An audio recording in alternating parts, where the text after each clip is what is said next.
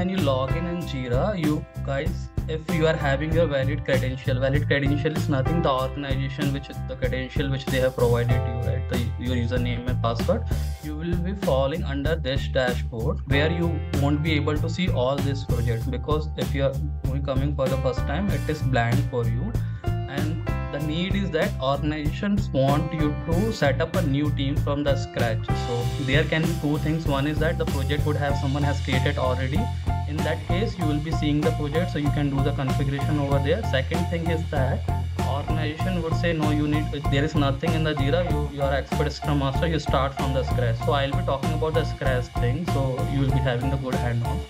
So first time when you go in the Jira and log in, what you see, you will be seeing this projects option over there. So you won't see all this project because it is the first time. So what you'll do, you go to the create project option over here. Okay, so here what you are seeing, guys, you are seeing the two options. One is a Scrum and one is a product discovery. So if you are using the Scrum framework, which is the most widely used the framework, then you need to select the template. This is template option, and make sure before seeing the template, you see all the fields which is needed for you, it is there or not, right? For example, you can just have a quick glance over here. You are seeing the issue type. This template is providing the epic which I will be needing, the story which I will be needing, work tasks are sufficient for me. And if I want to add a more issue type, then if you are having the admin right, so here is the difference. If you are having the Jira admin right, then you can add the more, customize this template. But if you are not having the Jira admin right, only the project admin right, then you need to ask your Jira administrator, boss, I am using this Scrum template, I need one more issue type like feature. So he or she will add behalf of you. Same for the workflow. So currently the basic workflow is to do, in progress, done under this template. So if you want to add 4 more stages, like you want to add the development column also, you want to add the testing column also, you want to add the review column also, which I am going to show you in a while. Then you can again, if you are having the admin right, you can customize from your own. If you are not having the right, then you can write down to your Jira admin, he will customize those for you. So how they do it, I'll show you. So what we do, we'll use this template. Second important thing is, once you see the template, here you're seeing the two options. One is team managed template, one is a company managed template. So the difference between this template is nothing. If you are having only one team who are not dependent to other teams, and if you are not going to collaborate with that team in terms of a dependencies, requirement and all, then you select this template. But most of the organization provide the company managed template, considering that there will be multiple teams also who can be dependent to each other. Maybe a DBA team, DevOps team, they can be dependent to each other. So always go with the company managed template. So company managed template will give you the more features where you can make a delivery plan also and write multiple dependencies also. So I'm going to select this one. Select a company managed template. Now the important part, the add project details.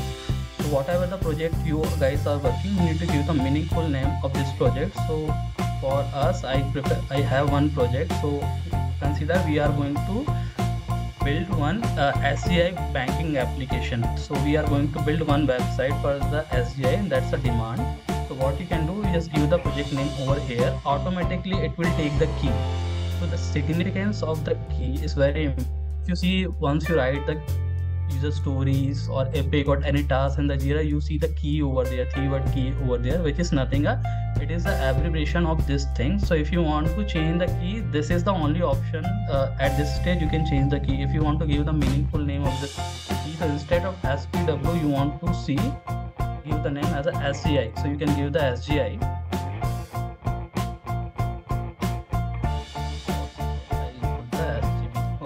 Put the SGB. So this key, once you set up this key, you won't be able to change it. So it's a one time. So make sure you're giving a meaningful name. The purpose behind of this key is that you can filter your query with this name. You can create stories, all the tasks with this key. So this is very important. So I have given the project name, I have created the key, and now I select the template as a Scrum, which is the company managed, and create project. You see the magic here. So what Jira has done for you guys here, it has created you the basic template for you. For a scrum, so a scrum follow the sprint for so in the under the sprint you see the to do column, you see the in progress column, you see the done column, and then you see the roadmap, backlog, report will go on the one by one all the options. So this is the basic first thing which I talked about is first step only, how to create a project in the Jira, step by step till the project creation. So don't forget to like this video if you find it helpful, and share it with your friends who might also benefit from it. And remember to subscribe to PapaSky for more guidance on your path to success.